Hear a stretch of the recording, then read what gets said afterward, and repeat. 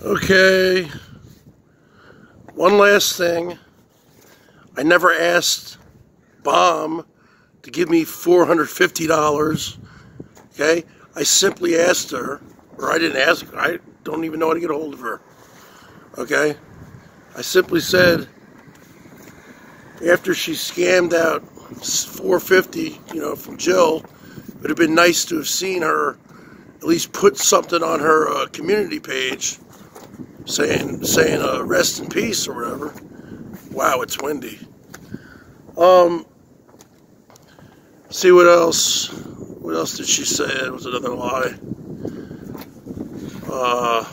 Oh yeah, she said it's not going to turn into a BERGS Bash Fest.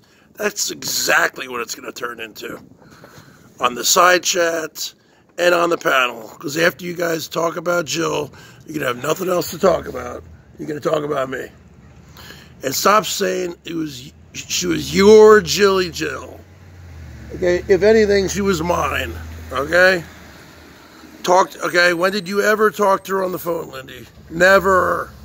I talked to her on the phone maybe 10, 15, 20,000 times. I was planning on living there. Okay? You might have known her longer than me, but who cares? You're making this all about you. I simply asked you to delay it a week or two because it's too raw and fresh.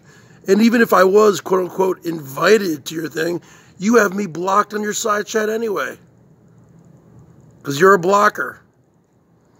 And the last thing I gotta say, you said something about, oh, he didn't even go to her funeral. First off, you know I don't fly, okay?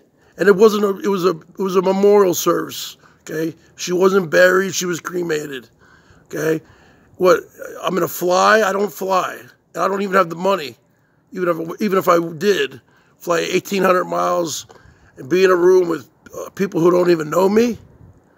And that would be the only time I ever go to visit her and she's dead? No. Use your brain. Okay. That's it.